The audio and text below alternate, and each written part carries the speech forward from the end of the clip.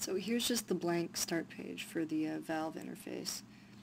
I found it easier when I was searching for possible inflation-deflation events to start with the seismic data. So you click this little thing here, then you can choose which station you want to search for. And I'm going to use station STC and the short period data from that station. I'm going to leave everything else over here alone. To make the exact plot that I made,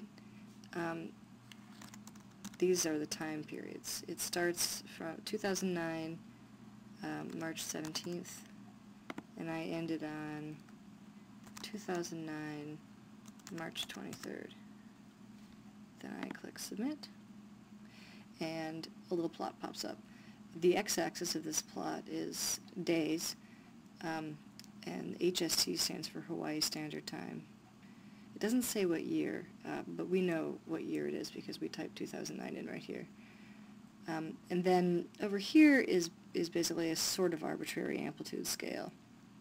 So what this plot is showing you is recordings of the background seismic amplitude. So this is different from a normal seismogram where you would actually see waveforms of individual events.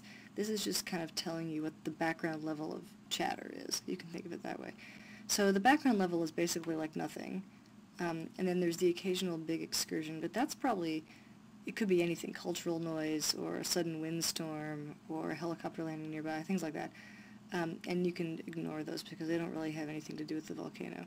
When you see a sustained higher amplitude thing in the data, then you might start to think that something actually is going on with the volcano. And so it's a good idea maybe to narrow in on this little event and then check the tilt data and the GPS data to see if there is a real event happening there, recorded by those instruments too.